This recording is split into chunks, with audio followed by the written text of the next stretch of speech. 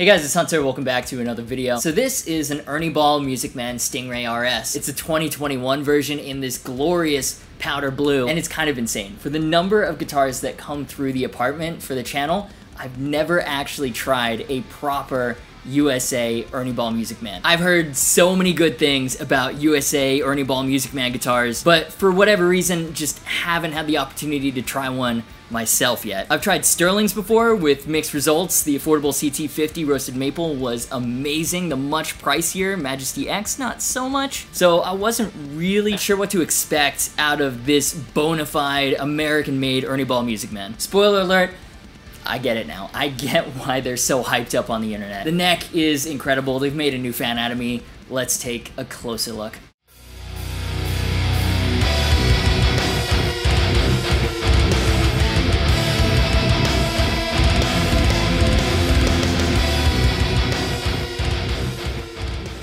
Alright, so real quick before we get into it, Ernie Ball haven't sponsored this video, but they did send this guitar over for us to check out together, so just wanted to get that disclosure out of the way. They haven't told me what to say. They didn't really say anything about this guitar, really. They just sent it over. And I told them I'd only make the video if I loved the guitar, and, well, here's the video, so yeah. So let's hop into a demo track, hear how it sounds in the context of a full produced mix, and then I'll meet you back here with some final thoughts and tell you why I love this guitar. Let's do it.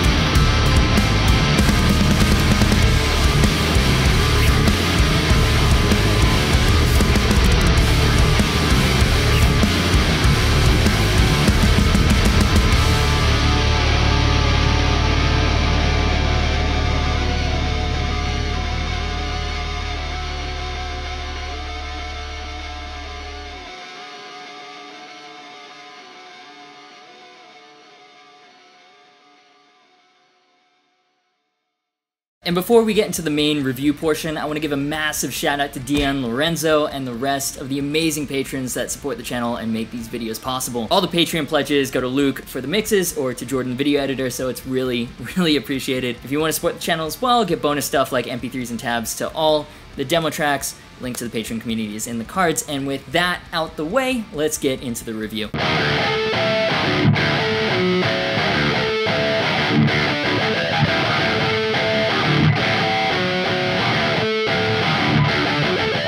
So I'm blown away. I'm absolutely blown away. I totally understand the hype now. As someone who's a total Les Paul fanatic, I certainly wasn't expecting to absolutely fall in love with a guitar like this, but pretty much straight from the beginning, it was like, holy shit. Starting with the neck, because for me, that's the make or break feature as to whether a guitar gets to stay or whether it gets to go to a new home. This is a keeper. The neck is incredible. Not only the color and the figuring, the bird's eye maple has a slight flame to it, and it's had all the moisture roasted out for stability, and it's got this beautiful dark brown shade. And I'm not just talking about the shape either. It's got like an asymmetrical C where the bass side is chunkier and the treble side is slimmer, but it's the way that it's treated. It's not any sort of gloss or even a satin finish. It's a custom blend of wax and gunstock oil. It feels very natural and so slick. Like the neck just conforms to your hand and the guitar becomes an extension of your being, as dramatic as that may sound.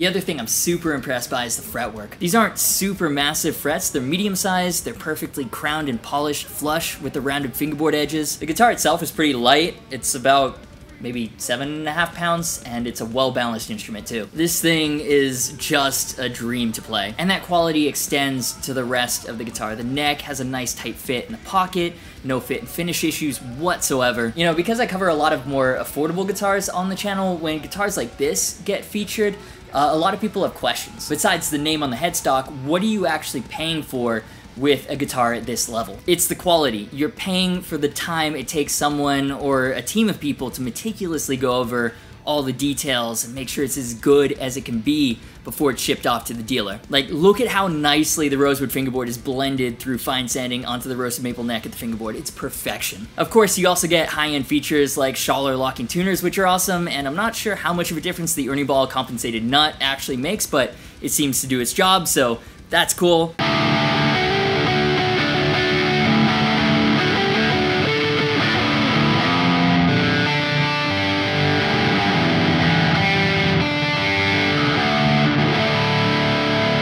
I'm not even gonna lie to you though, the powder blue color is amazing, especially combined with the tortoiseshell pickguard and the tortoiseshell back control plates.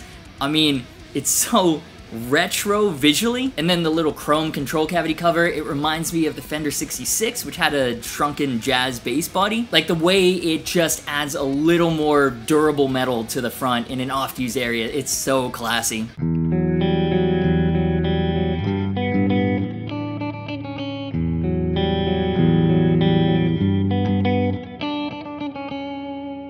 Back to the neck though, I did notice all the stock photos of EBMMs have this like incredible flame, even going to the front of the headstock. I thought that was a signature Ernie Ball thing. Mine's not really like that, but the way I figure, it still looks great, and roasted bird's eye is rare anyways. Honestly, I wish it had a roasted maple fingerboard instead of rosewood. I think that would have fit the guitar better visually, but also, I've never been into rosewood, so I'm kind of biased on that. For 2021, the Stingray RS also comes in burnt amber that does have a roasted maple fingerboard, so there are options. As far as sound goes, I'm not sure what's in here, honestly. I would guess Alnico 5 humbuckers, but it kind of doesn't even matter. They sound good for chugs and for cleans.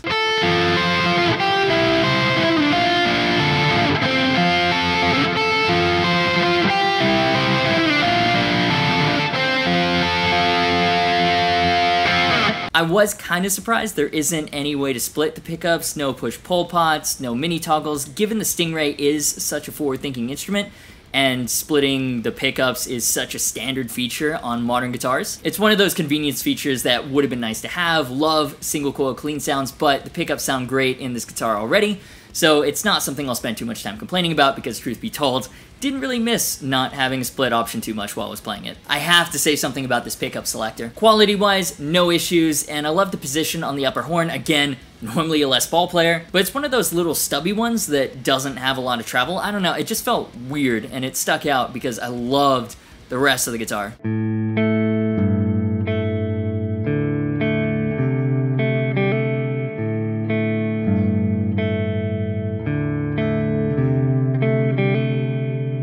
Now remember, Leo Fender was the president of Music Man after his non-compete with CBS expired. So to me, what this Stingray feels like is classic guitar design meets just the right level of modern innovations, right? Like, it's got stainless steel frets, but they're not extra jumbo like you'd find on an LTD. They're high medium like you'd find on a Fender. It's got a very curvy, traditional style body, 25.5-inch scale length, bolt-on construction. It kind of looks like those guitars that were designed in the 60s, especially with the color.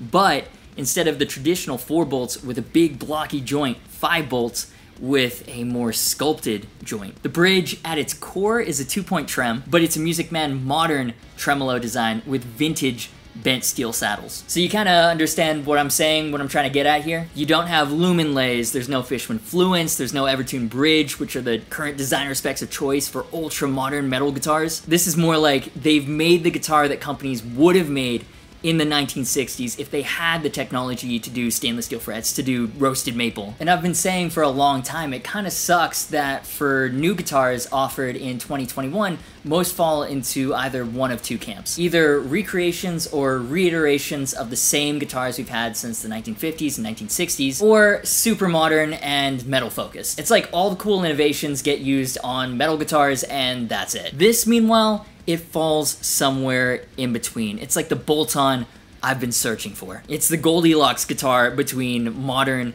and vintage. It's just the right combination of both. I mean, this is a guitar with stainless steel frets and a roasted maple neck with a 10-inch fingerboard radius. That just doesn't happen. So yeah, sorry I've been sleeping on this brand. Every one of you that's been saying that I need to check out an Ernie Ball Music Man, yeah, you were right. So if you enjoyed this video, do me a favor, hit the like button. Let me know what your thoughts are, because of course, these are just my opinions. Feel free to subscribe if you haven't already and hit the bell for notifications. That way you don't miss any new uploads from me. Thanks to Ernie Ball for sending this guitar out for us to check out together. That's really cool. Social media, merch, and Discord server links are in the description. As always, thank you so much for watching. You've been awesome, and I'll see you for the next video.